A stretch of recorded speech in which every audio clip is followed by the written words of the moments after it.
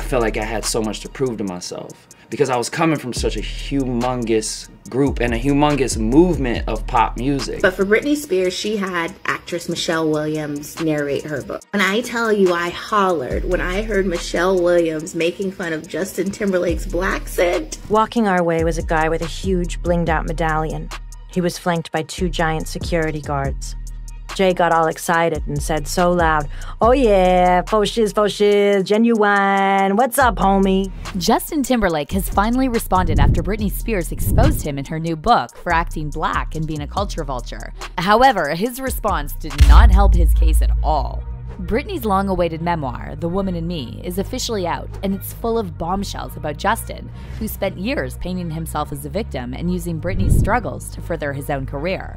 After exposing him for cheating and pressuring her into getting an abortion, Britney also revealed that Justin would also use a fake accent in front of black people. Now, we could maybe chalk this up to Justin being young and not knowing better if he also hasn't shown us more than once that he's willing to throw black artists under the bus to save his own back.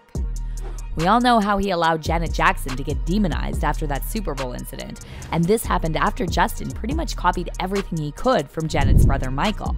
And we also can't forget that Pharrell previously admitted almost all songs on Justin's first album were MJ rejects. Well, Britney's back to remind us about all of this and more, and Justin's response just made him look even more guilty. Let's break it down. But I just knew it needed to have that attitude. So Justin Timberlake really said what goes around comes back around, not knowing it really would. Justin spent years taking advantage of Britney's silence while she was under conservatorship and used her name to advance his own career. But that era is finally over, and Britney is now telling her side of the story. Among many bombshells that Britney revealed in her new memoir about her relationship with Justin, she also exposed him for being a culture vulture. Of course, the most glaring example of this was the 2004 Super Bowl incident, when Justin performed with Janet Jackson and ripped her dress. Now, whether this incident was staged or not is irrelevant, because the way Justin behaved after the incident showed his true character. The media was brutal to Janet, and everyone blamed her for supposedly offending the public, while Justin painted himself as the victim and complained that the incident caused him embarrassment. I mean, I was completely embarrassed. I'm frustrated. I'm frustrated at the whole situation. I'm frustrated that my character is being questioned. I don't feel like I need publicity like this. Meanwhile, Janet was forced to issue a public statement of apology, and she was disinvited from the Grammy Awards. The Grammys were being held the week after the Super Bowl, and Janet was scheduled to perform a tribute to Luther Vandross. However, former Viacom CEO Les Moonves pulled her invite, and he also ordered that all of Janet's singles and music videos be blacklisted from CBS, MTV, and all radio stations under Infinity Broadcasting Group. By the way, this is the same Les Moonves who was later forced to step down as chairman of CBS after multiple women exposed him for SA. However, Les had no issues with Justin performing at the Grammys after the Super Bowl incident, and Justin even won the Grammy for Best Male Pop Vocal Performance for Cry Me a River, a song he wrote about his breakup with Britney.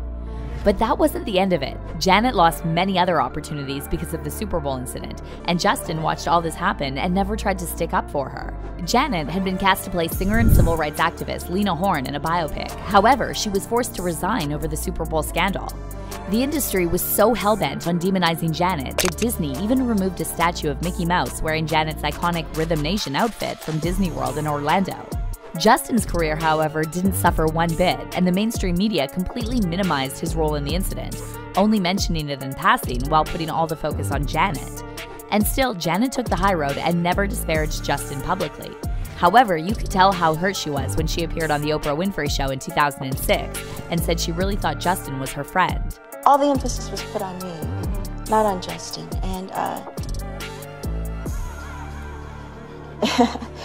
Justin, we were friends. Certain things you just don't do to friends. The very least Justin could have done was defend Janet or invite her to perform with him. And yet, he kept silent for years, only apologizing in 2021 following social media backlash sparked by the Framing Britney Spears documentary.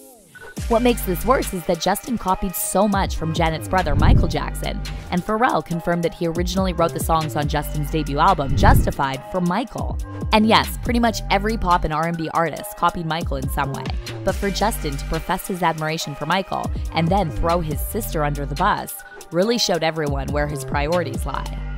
But Janet and Michael aren't the only black artists that Justin disrespected after claiming they were his idols.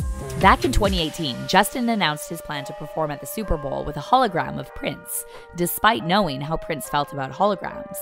Prince was previously asked in an interview to comment on technology that makes it possible to perform with deceased artists, and if he would ever consider doing something like that. And yet, 2 years after Prince died, Justin tried to bring out a Prince hologram. Finally, after intense backlash from fans, Justin said he wouldn't be using the hologram after all. However, he still ended up performing with a larger video projection of Prince and sang his song. What's also important to point out is that Prince didn't even like Justin, and they actually had a little beef going on years before. After Justin's single Sexy Back was released, Prince poked fun at him at an Emmys afterparty by yelling to a crowd, "For whoever is claiming that they are bringing sexy back, sexy never left." A few months later, Prince won the Golden Globe for Best Original Song, and Justin was the one presenting the award. However, Prince didn't want to attend, and Justin used the opportunity to mock Prince's height. Well, I guess Prince couldn't be here, so I'd like to accept this award on his behalf, and thank you. After this, a number of black artists expressed their disapproval, pointing out that Justin only uses black culture when it suits him. And Chris Rock probably explained it best. And when they told Justin Timberlake that he was broke, he got real white all of a sudden. He's like, dude, I'm broke.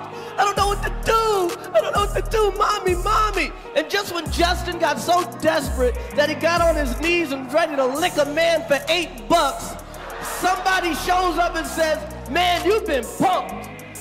Then Justin gets all black again. Oh, yeah, you got me, dog. Yeah, dog. Yeah, dog.